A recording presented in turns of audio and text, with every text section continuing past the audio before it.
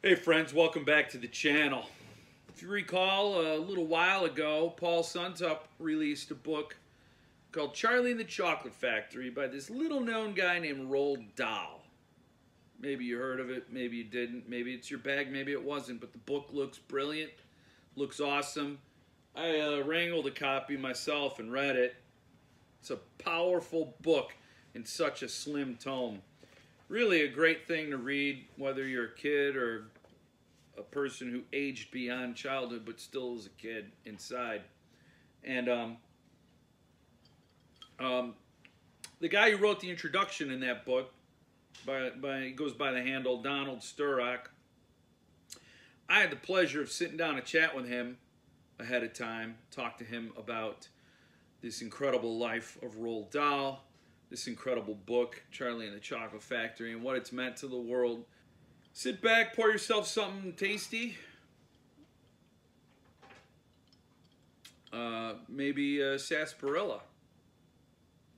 Sioux City sarsaparilla. It's a good one. And enjoy this interview, this chat.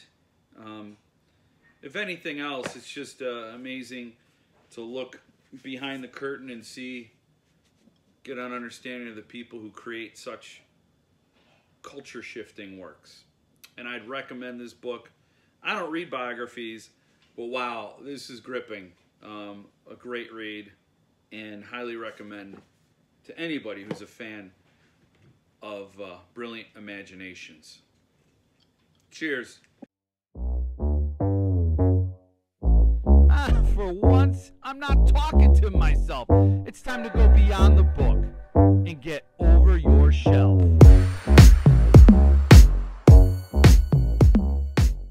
It's intimidating to interview a professional interviewer, somebody who we worked for the BBC.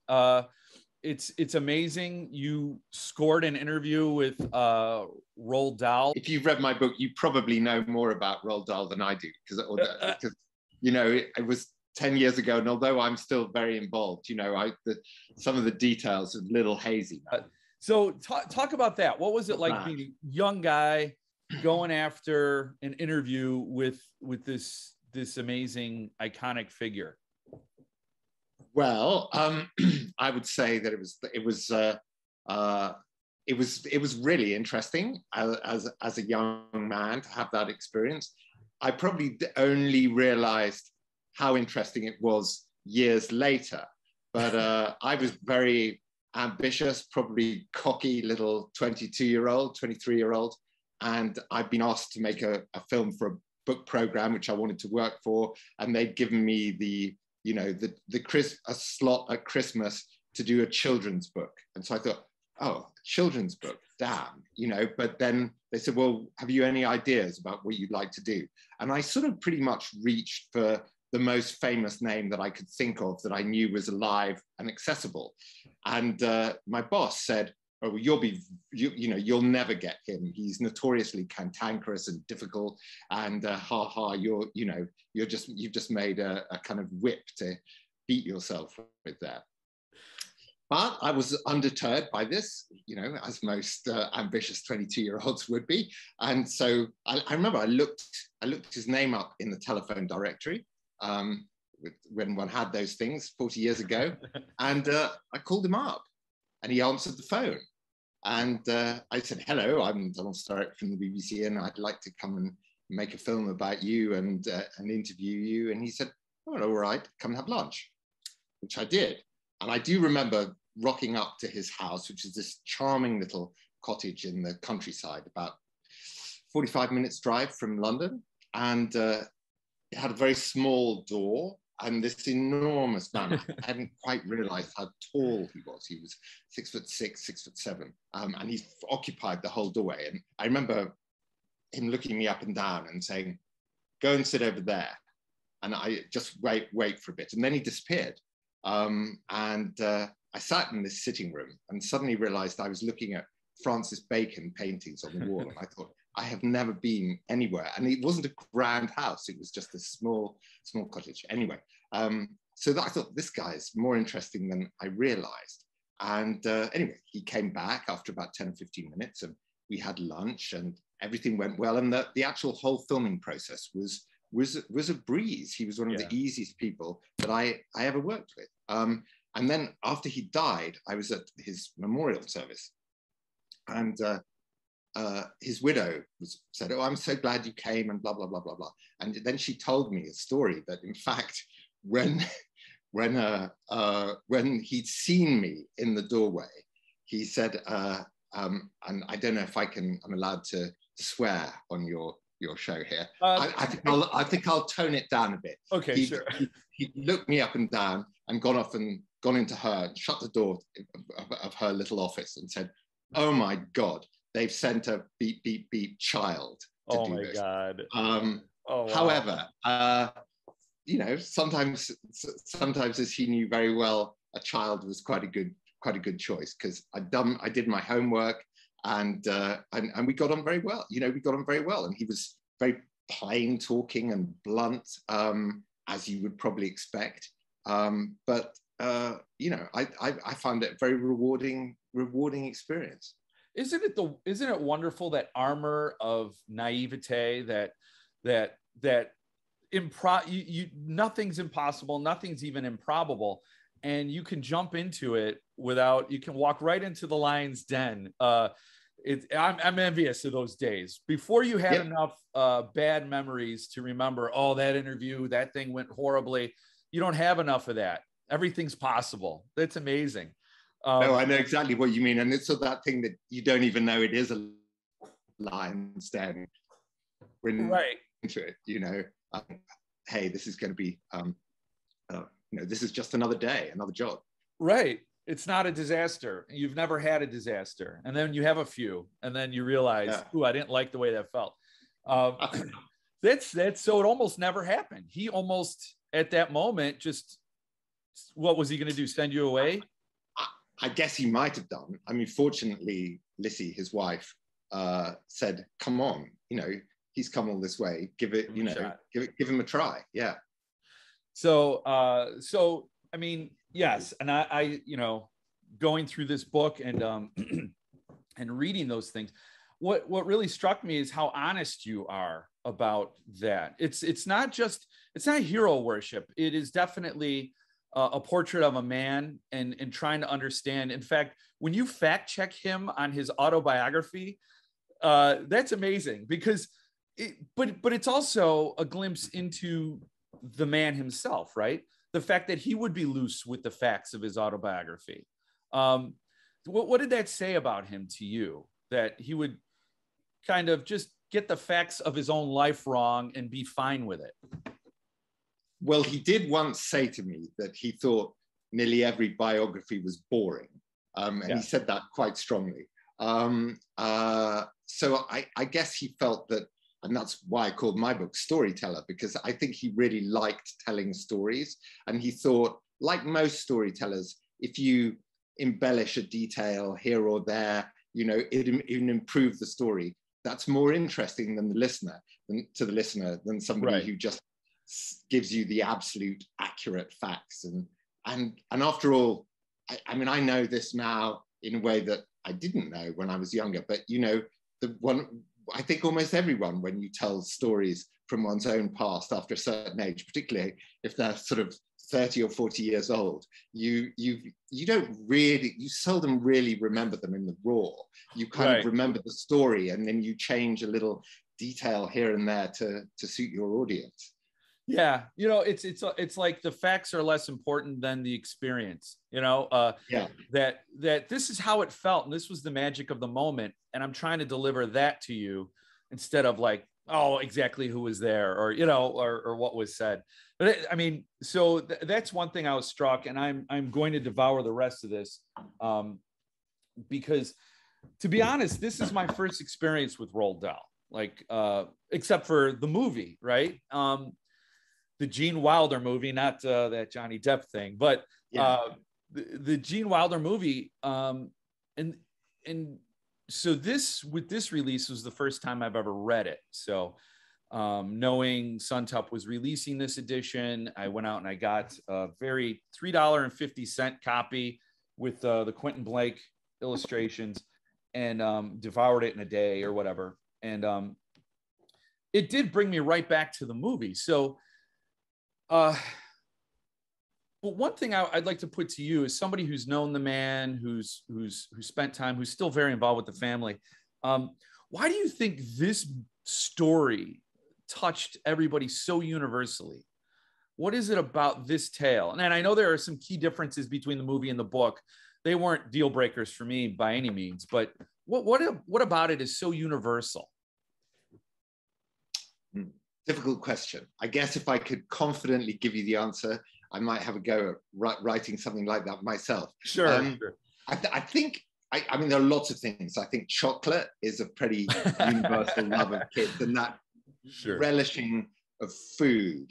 You know, I think not very many people had done that before that book. It's now kind of commonplace for writers, both adult and kids fiction, to go on about the tastes of food and how delicious and mouth-watering things are. I think he was one of the first to really articulate that in a kind of visceral way. I think it has that element of a morality tale that is that's very attractive to kids and is a little bit scary and dangerous to adult publishers working in juvenile fiction. They're going like, "Ooh, is this a bit dark and a bit, dangerous?" And so that they shy away from it. He absolutely embraced that because he knew he had a gift, or he believed he had a gift for comedy and darkness together.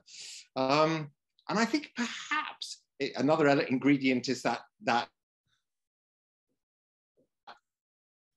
so from almost any other character you can think of, this strange adult who doesn't really inhabit an adult world. He's cut himself off from all other human society. He's built this sort of crazy world, where he just has a factory full of Oompa Loompas doing his bidding. And he is almost like an adult who never ceased being a child. Right. And so I think that he is very mesmeric to a child's mind, and that character, it's different from any other character that Dahl wrote. Although there are similarities, but he's the most powerful and the most charismatic, I think. What's amazing about that is, he's an adult that refused to give up on that childhood magic. He wanted to preserve it, and it almost grinds him to a nub. It's almost like it's just like what we were saying before about losing that armor. Once you have those negative experiences, you get a little more hesitant. You're a little more cautious about the world. And in the book, he definitely seems like the world has let him down. The world is not letting him keep this magic. He has to shut himself off. I guess if you wanted to make a Christian reading of it, it would be God is disappointed and he shut the gates of heaven, and then he needed a sacrifice, somebody to prove the humanity is worthy to open those gates again. If you wanted to do that, that just popped into my head. I didn't mean that, but it's interesting. It's so I was wondering as I was reading it, who do you think Roald was? Was he Willy Wonka or was he Charlie? Well, I think he was a bit of both. I think, as you were just saying, he definitely was a huge, gigantic adult who had kept the eye of a child and the sensibility of a child in a way that was more extreme and exaggerated and true than anyone else I've ever met. But I think he was, so in that sense, he was Charlie, but in the sense that you were alluding to, that Wonka is also a child. I think there was quite a lot of him that he put into Willy Wonka. I mean, he liked the idea of inventing things himself. He liked this idea of being a giver of gifts, a distributor of munificence, quick to judge other people if he felt they didn't live up to those standards. I think he was definitely a bit of Wonka in that way too, but probably Wonka as well in that sense of he liked the feeling of empowering other people. As I say, I can speak of that personally. That once I got over they've sent a child, reaction. You know, it was like, hey, I like you, and I want to introduce you to people, and I want to, you know, help make your career go. So, you know, he was a very Wonka type figure himself, like that. Yeah, you know, reading the book, that was the impression I got, that here is an author really trying to keep that magic alive, trying to instill it in a generation of readers.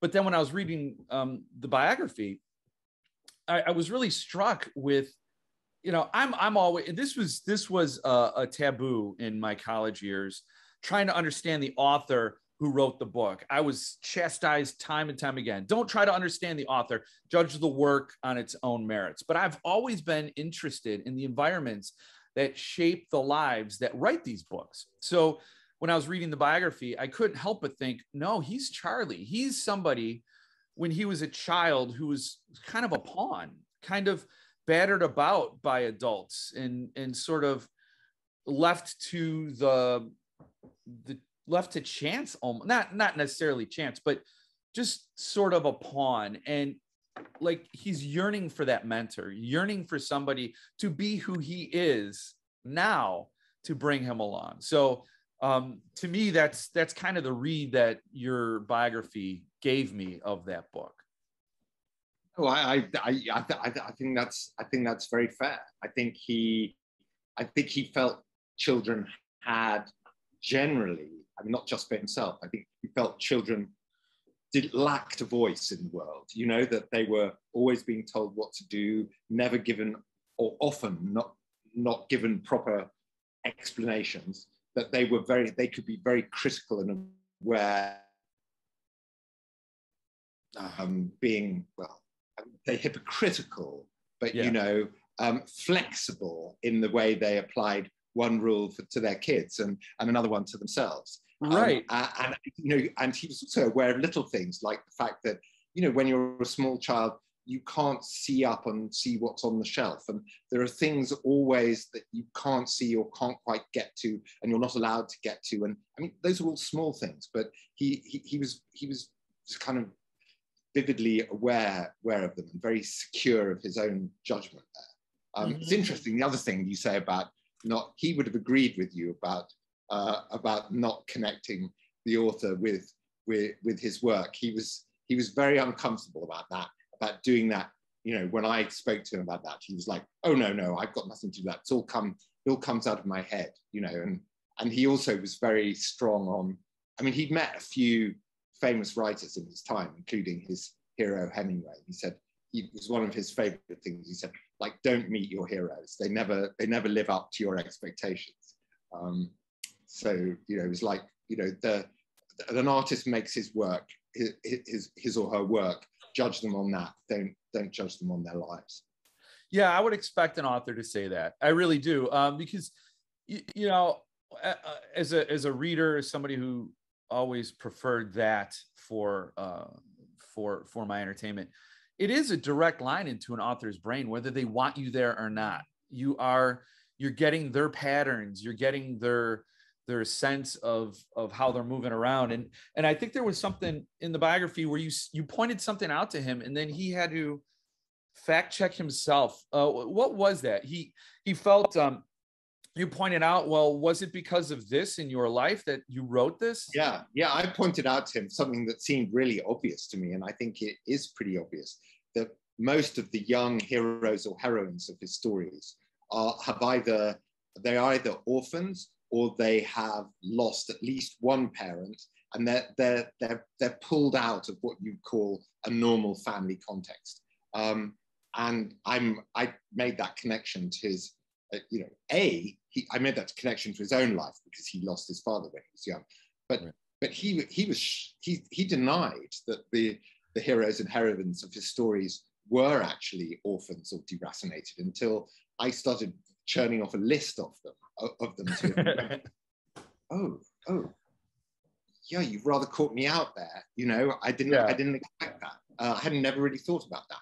And he was, you know, I mean, he was very averse to you know, any kind of psychological analysis of himself and how that affected his writing. Yeah, I mean, that is something that I felt when I was reading it, like this is a person processing childhood trauma, and it's like the Wonka figure is the mentor or the father figure or somebody who a male individual who's going to show him the world and lay it all out there, and then he didn't have to assemble it himself. Basically, it was prepackaged.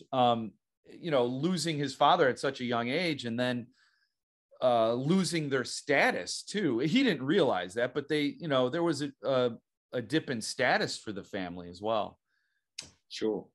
Yeah, I mean, they had to relocate. So he was never Charlie poor, but he did experience some levels. Yeah, and I think he had a very strong natural tendency towards, backing the underdog, and I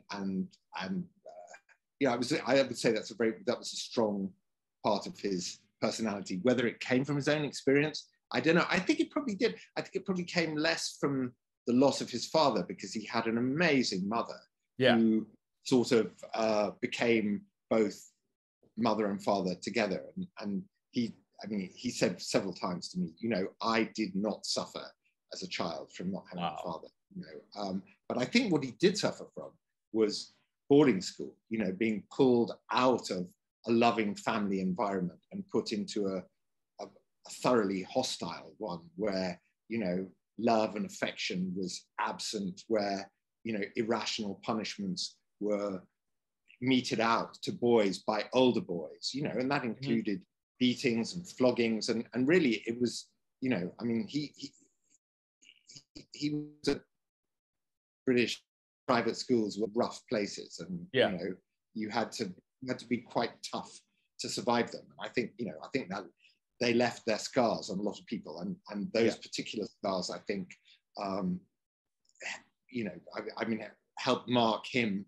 And I think there's likely to be a connection between that and a lot of the subject material in his books. And in his I don't know if it's not, of course, in your edition, but he wrote this semi-autobiographical book called Boy, which is really a series of vignettes. But that is pretty tough condemnation of his time as a boy at boarding school, and the early drafts of that were even tougher.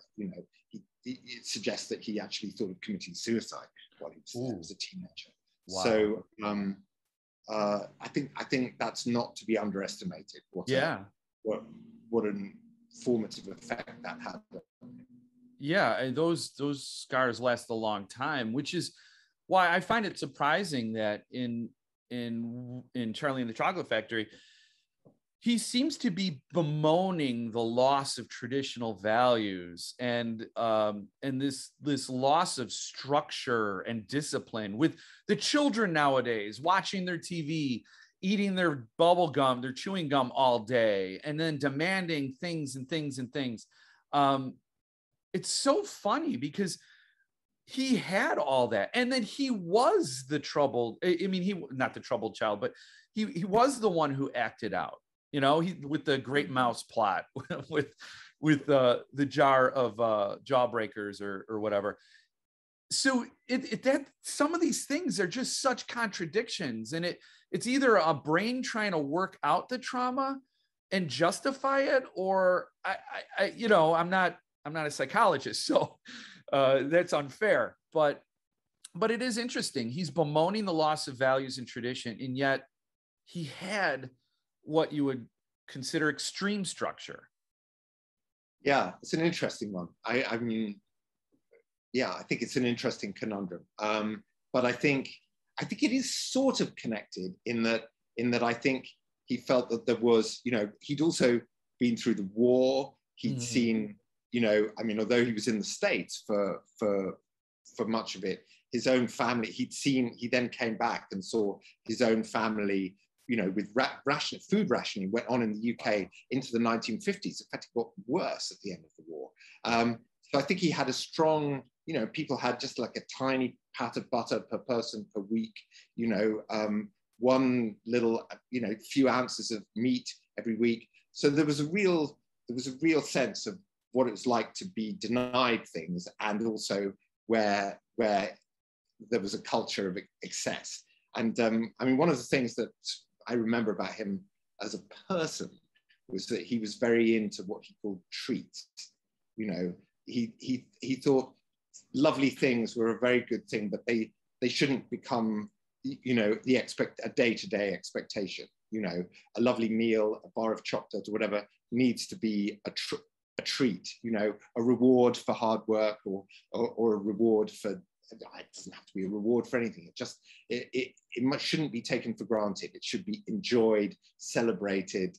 You know, it was a treat. You know, savored. Yeah, I savored. So yes. Something like that needs to be. You need to take your time instead of just cram it down and then look for the next one. So how would he feel today if he knew this Suntup edition was coming out of this extravagant, wonderful edition? Would he approve? Would he see value in it, or would he say, "Oh, that's just more fuss than the stories"? Like, how would he react? Honestly, I think he'd be very flattered that somebody had taken the trouble, or some people had taken the trouble to do this. I think he would always want there to be the cheap, the $3.75 copies out there, so that so that his stories were accessible to everyone. Mm-hmm. But I think it's interesting that, you know, when he was alive, you know, even when he died, children's fiction was very much the country cousin, or it was very much the second division, second league to adult fiction. Right. And I think without realizing it, and he was a great, you know, he was always blowing the trumpet of kids fiction at a time when not very many other people did. And I think he would have really enjoyed what's happened in the 30 years since he died, you know, the whole Harry Potter phenomenon. In a way, you know, the barriers between children's literature and adult literature have sort of been broken down. And certainly children's literature is way more respectable and you know, celebrated and admired than it was in his own day. And I think he'd be shocked that he'd have been shocked if you'd gone back to 1990 and said to him, you know, somebody's going to make this deluxe edition and go through all your early drafts and show the, you know, lost chapters of this and blah blah blah. I think he'd be very flattered. I think he'd be proud for himself, but also probably proud for the art of writing for children. So did he realize the impact his book had on the world? I mean, I assumed he did. I think he did. Yeah. I mean, you know, he had tons and tons of mail from, you know, from children, you know, like, I don't know how many letters a week, but it was probably thousands, you know, and from kids all over the world. And, you know, and in the early days, he tried to respond to all of them himself. And then he had various, you know, kind of pro forma responses that he would send. But he still, if somebody sent him, a child sent him an interesting letter, they would likely get, you know, his secretary was told to pull out the interesting ones, not the ones, you know, because, you know, he was a bit annoyed where the class teacher would get like 20 students in the class to, you know, to write a letter, you know, and it's like, well, what am I supposed to do? You know, spend my time responding to these. But if a kid, you know, drew a dream for him, you know, and sent a picture of the dream and said, you know, I think this is a dream that one of his characters, the big friendly giant, might have dreamed up, you know, they'd like, in that case, she did get a very delightful personal response. But, you know, he would sometimes write little poems and verse if a child's letter really touched him. That's great. So how was he as a dad to his own children?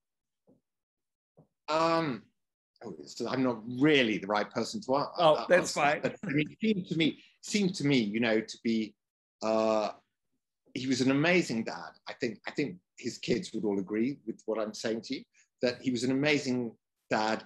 until you hit puberty, and then he wasn't so interested. So I think it's that his self-identification with the child was basically up to puberty, I think, where, for want of a better word, there was a kind of innocent view of the world. I think he didn't have too much time for the self-obsession and narcissism, or all those kind of things that tend to come piling into the teenage kid, So you were a child, and then you were a traitor, and then you walked away from that. So that's it. And all that, I keep thinking of the story of when you went to the house, and he said they sent a child. That should have charged him. That should have made him feel somebody I can connect with. But I'd like to think it did in the end. But probably going back to what I said about the status of children's literature, he probably thought, the BBC, they're finally going to make a film about me, and they'll send someone quite grand and distinguished and to do the interview, and it's like, they sent the office boy or the the guy who delivers the coffee or something, I could see that. I think that probably informed the very first reaction, but certainly after that, I think it was an asset to be young. So what would he think today of the social media culture? When I was reading the book, I thought, wow, we can update Charlie and the Chocolate Factory with a few things. So TV and screen time, of course, would be so. And you mentioned about the narcissism and the sort of chaos of those teen years. What would he think? Like, is it a mercy that he's no longer here? Yeah, breaking up. No, I was just saying that I think he'd hate all the social media culture. I mean, from his dislike of television, you only need to extrapolate it, see how innocent 1960s TV to what we have today, to think that he'd be horrified. I think he's he really believed in books and in reading and in that thing of the book stimulating the internal imagination of the young reader. And he was a big believer that actually when you're ill or in trouble or depressed, a book can be, this alternative world of a book can be a real salvation to you. And I think he was always suspicious of something that came a little bit too easily, like movies or TV or something where you had less imagining to do in order to enjoy it. Yeah, because the social media things violate two of his commandments, which would be, screen time and being lost in this sort of thing that's just hand fed you. This ideas are doled out to you, and there's only one way to ingest them. And then the other thing is instant gratification. Social media, it is one treat after next, and everybody's on their phone hitting for that next pellet. They're like little rats in that experiment, just trying to get that instant gratification. So that's interesting. That I mean, that's one thing I was struck with. I'm like, oh, you had no idea how bad it was going to get. You're spot on there. And with Amazon drones delivering things, like you don't even have to wait for anything anymore. He was going to send the chocolate through the TV, which is funny because that's like sleeping with the enemy, right? I mean, it's like he's going to turn this into a vehicle for wonder if that's the last thing he does. Absolutely. Yeah, I think, there's so much with the biography and with the story. There's just this struggle. I found it really interesting that he was loose with his facts in his own autobiography, but he was just so particular with the way he thought how things should be. It's almost like there's a little example of hypocrisy, right? Was he a particular man? Did he have to have things a certain way? Yes, yes and no. I mean, I think that wasn't true around the house. Okay. But when it came to he had a little hut at the bottom of his garden where he did most of his writing.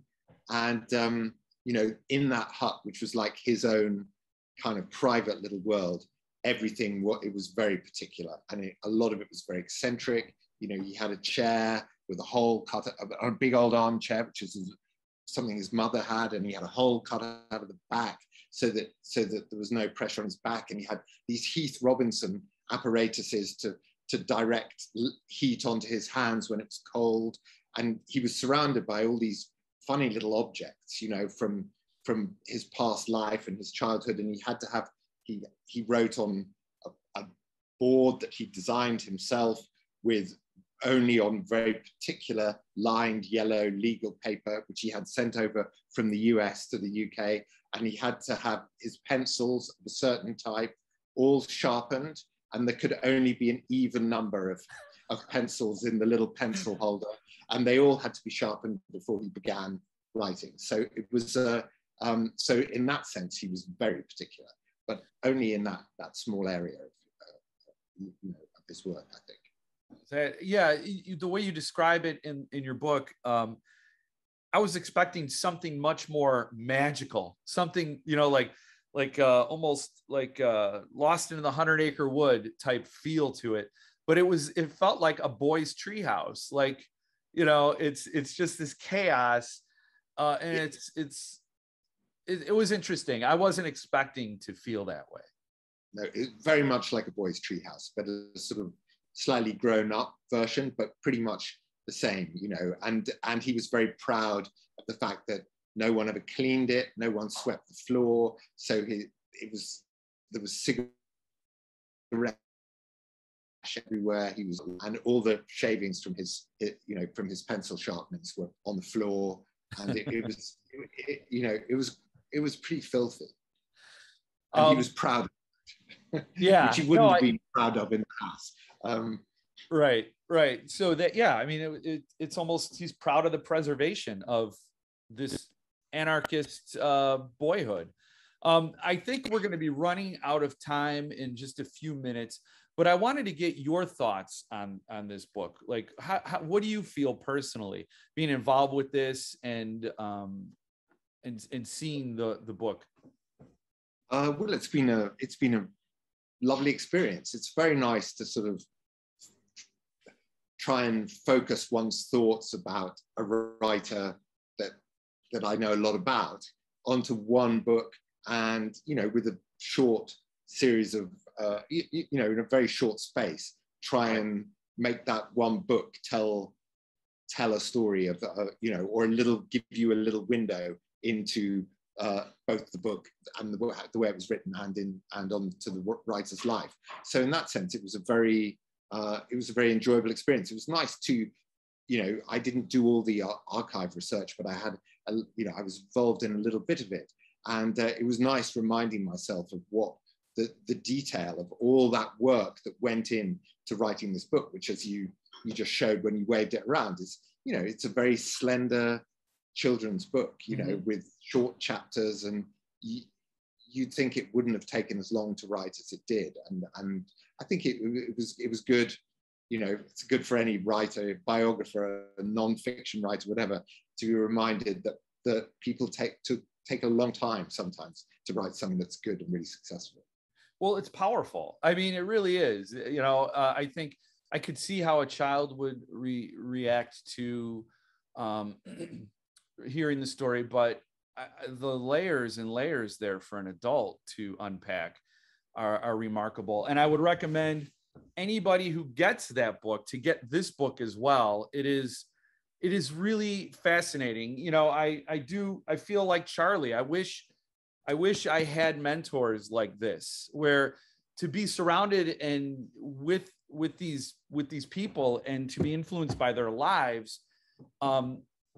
Magic is contagious, and I think infectious, and I think it ups everybody's sort of expectations of the world and themselves and their abilities. And so I appreciate you taking the time today, and I appreciate your involvement. You've been absolutely charming and great, and I I'm thrilled for the chance to just get to talk to you. So I know the fans will love this, and it's really above and beyond. So I appreciate it. Well, thank you, Jeff. It's been a great pleasure. You've been a lovely person to chat to. Well, enjoy the rest of your holiday, and I will do.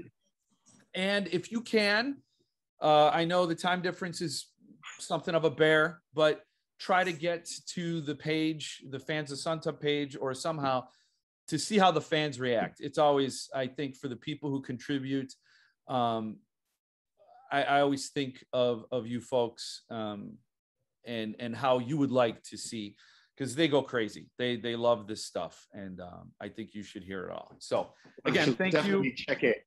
Yeah. Thank you. All right. Thank you. And good luck. All right. Thanks. All the best. Jeff. Bye. Bye.